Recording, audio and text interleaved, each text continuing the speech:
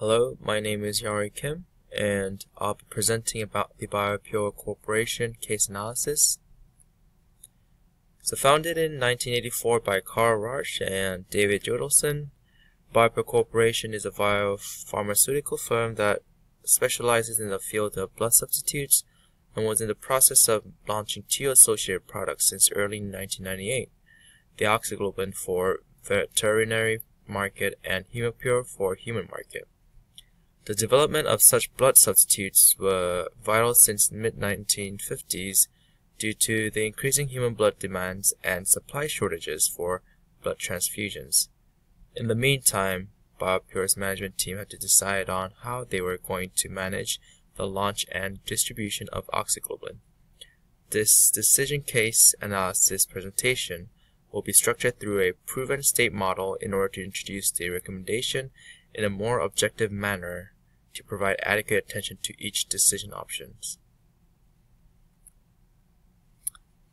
Like mentioned before, there are two decision options indicated within the case study. The first option was to postpone the release of oxyglobin until after Biopure was approved by the FDA and is fully established in the marketplace. This was supported by the Vice President for Human Clinical Trials, Ted Jacobs, since introducing a lower price oxyglobin would cause an impractical price expectation for Biopure. The second option was to launch oxyglobin immediately and procure initial revenue and market benefits. This was supported by Andy Wright, the Vice President for Veterinary Products, since he believed that oxyglobin would provide the company with initial revenue to later launch Biopure. He believed that it would be a good opportunity to test the blood substitute product in the market.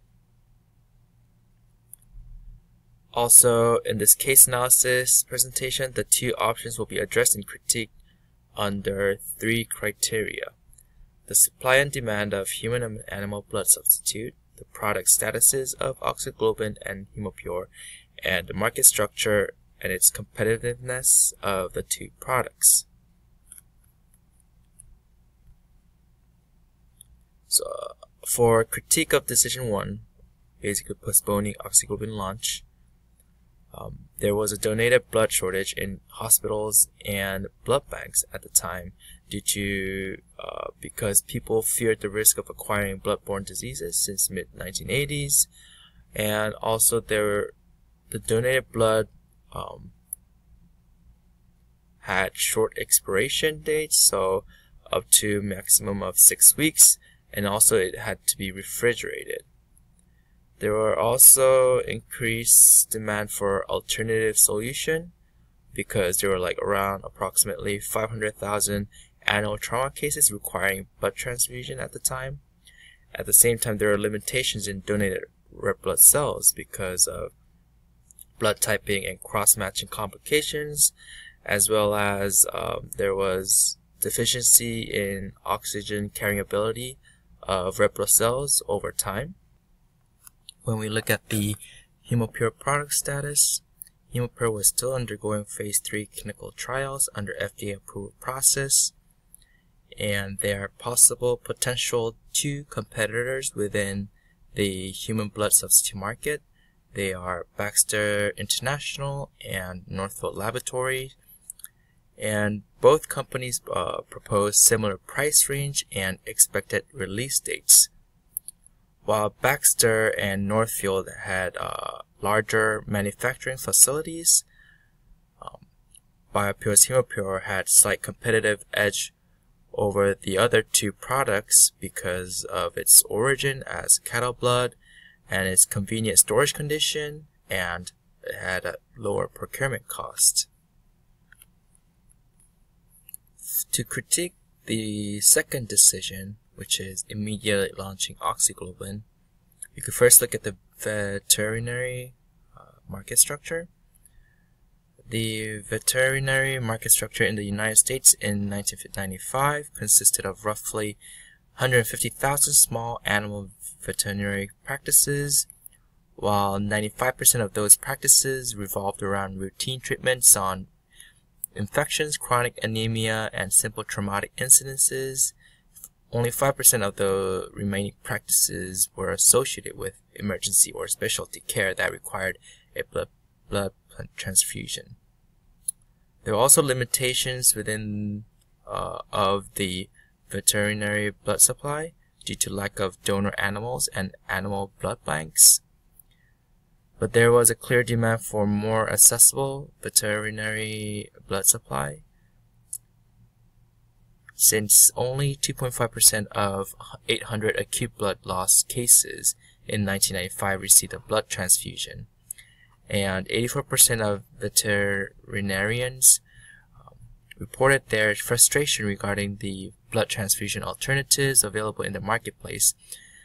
In addition, there was no efficient blood typing and cross-matching system within the animal blood transfusion processes. Oxyglobin will be attractive to not only veterinarians but also consumers, since consumer surveys indicated that pet owners were positive to try new alternatives as well as pay more for the product if the animal condition was deemed critical. When we look at the oxyglobin's product status, it had just received final FDA approval for market release, so basically there are no competitors in the animal market, and they're the sole provider of the animal blood substitute. Also, it will take additional 2 to 5 years for competitors to enter the market, according to the case study. As a result, based on the clear demand for a better alternative for animal blood transfusion, as well as the existing advantages in the animal blood substitute market, Biopure should immediately launch oxyglobin in order to secure its initial revenue and benefits. Apart from all the benefits and advantages fixed within the product mentioned in the previous section, Biopure needs to assess its production and distribution capabilities. Biopure only has a single manufacturing facility and only one product could be produced at a time. So it is practical to release and manufacture oxyglobin first to accommodate the production of Hemopure after its approval from the FDA. If the launching of oxyglobin fails or there are shortfalls with its revenue, Biopure still has an additional $50 million acquired from a recent round of capital venture financing. This capital is enough to support Biopure's operations for another 2 years, which by that time, Hemopure will be ready for its release. Most importantly, there is no guarantee that Hemopure will pass the FDA approval process. It is still undergoing phase 3 clinical trials where rejections could occur at any point of the trial. In fact, the case study noted that there were several high-profile product failures in the marketplace at that time. Also, you can't ignore the high competition within the human blood substitute market mentioned in previous sections. The case study stated that the primary goal of Biopure was the development of human blood substitute. As a result, launching oxyglobin for veterinary use does not directly align with Biopure's primary objective. Also, a veterinary product with presumed lower sales and value might not prove to be more attractive to investors compared to a human product. In fact, there is a possibility that initially launching oxyglobin may jeopardize the potential of Hemopure. But to counter these advantages, launching oxyglobin first could indirectly address the primary goal of Biopure by providing the additional revenue acquired from the oxyglobin sales to successfully launch Hemopure. Launching oxyglobin first could also bring about better marketing and distribution designs and strategies for Hemopure's launch. Also, if there are shortfalls introduced during the release and distribution process of oxyglobin, Biopure could learn and develop a mitigation plan for the Hemopure launch. Also, to generate the most revenue from both products, the marketing team should effectively differentiate and introduce the two products as two independent products targeting two different populations. We know that price expectations are different between human products and animal products due to different levels and values of need. Since targeting population is different for both products, the impact of oxyglobin's pricing on Hemopure's potential is still questionable. Since it is more beneficial to immediately launch oxyglobin, Biopure should introduce oxyglobin with the price of $200 for consumers and $100 for the providers based on the veterinarians and pet owners survey on the willingness to trial oxyglobin, which is indicated on the tables on the right side of the slide. For short-term planning, Biopure should utilize regional distributors and target larger practices in order to generate highest sales and accessibility with the current production capacity, while decreasing distribution cost. Also, they should target especially emergency practices, since 75% of primary care practices transfer their major surgery and severe trauma cases to emergency care facilities. For long-term planning, Biopure should expand its production facility when its oxyglobin and Hemopure are successfully released and established in the marketplace. This is to accommodate the larger production capacity of both oxyglobin and Hemopure products simultaneously.